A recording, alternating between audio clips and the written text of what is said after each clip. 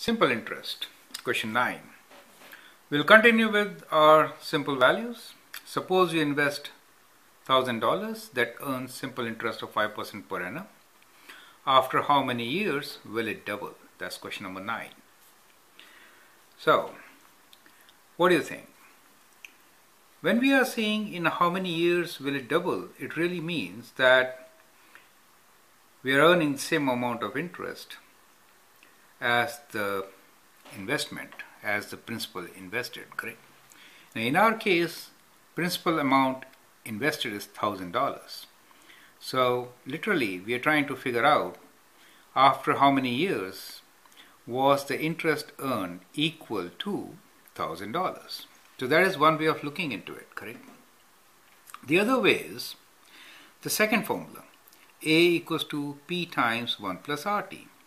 It says after how many years will it double? So double means we invested $1,000, that is P. A should become 2,000 and we need to find what T is, correct? So there are two ways to do.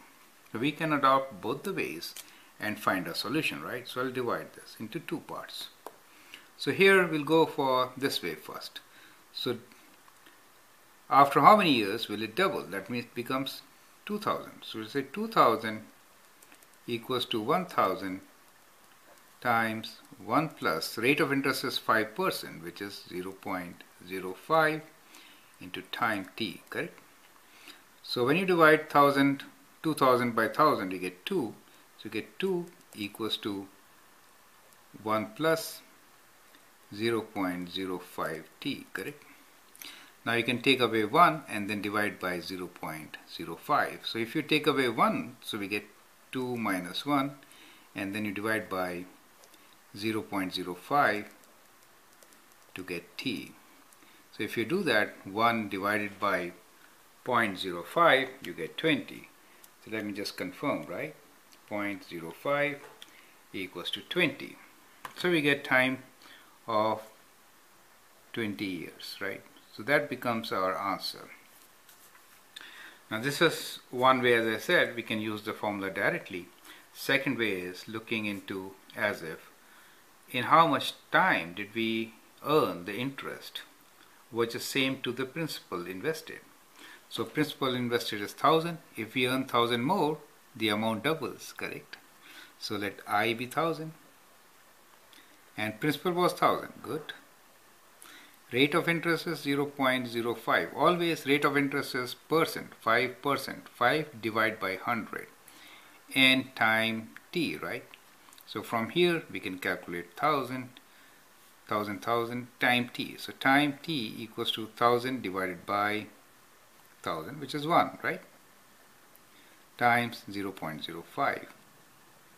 If we do that, we get almost the same thing. 1 divided by 0.05, which is 20 years. So after how many years will the investment double? The answer is after 20 years, correct? That's your answer. Now question number 10.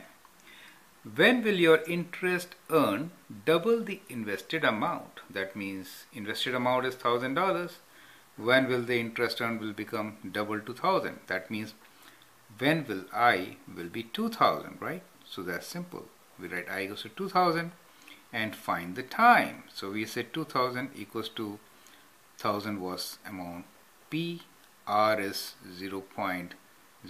We'll put that in bracket and time T. So time T equals to 2,000 divided by 1,000 over this, right? So which is, from here we can calculate time T equals to 2,000 divided by 1,000 into 0.05, right? Which is, okay, 1,000 times 0.05, which is, when you use calculator, it was 20 earlier, now it becomes 40. So you can calculate using calculator, you get 40 years. So it takes double the time because it's linear, correct? The whole thing is why we are asking question number 10 is to show you that the interest earned is linear. So in 20 years you earn $1,000 as interest, then in 40 years another 1,000, correct?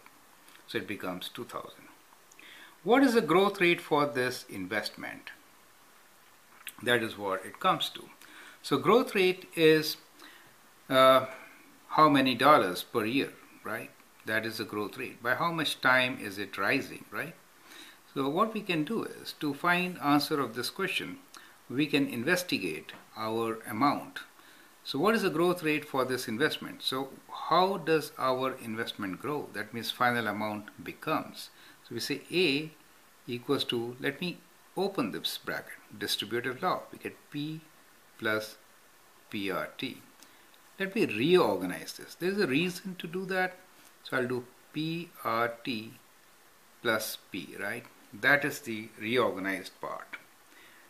Now, why I did it? This is the equation of a line. How? You remember line equation? Y equals to mx plus b, where I could draw a line here saying, well, let's say this is my graph here. Let me draw this graph of amount growing, right? It could be like this, right? Where this is the principal amount P invested, correct? And every year we get this much more, correct? With time. So every year PR more, P times R. Do you see that? So for this particular situation, what is P times R? Principal is $1,000, correct? And rate is 5%. So it is 1000 times 0.05, which is equals to $50, right? So every year the amount increases by $50, right? So the rate is $50 per year. Do you see that? So what is the growth rate of this investment? So the growth rate of this investment is $50 per year. And how do we get it? We get a growth rate by multiplying P with R, growth rate. Do you see? If you compare with the equation of a line, y equals to mx plus b, b is the y-intercept, which is P, principal amount, correct? And m is the slope or the growth rate, right? For this line which is increasing, P times R. So the growth rate of an investment is P times R. And in our case, this is equals to $50 per year. Correct? So I can add here in this formula that if I want to find growth rate, I can say growth rate equals to P times R. Okay? So that is how we can analyze a simple interest from different angles. So you have learned in this series of 11 questions so far that simple interest is always gained on the principal amount invested, and it is a linear growth. Every year you get the same amount of interest, correct? And we have also seen that if we find the amounts every year, they follow arithmetic sequence.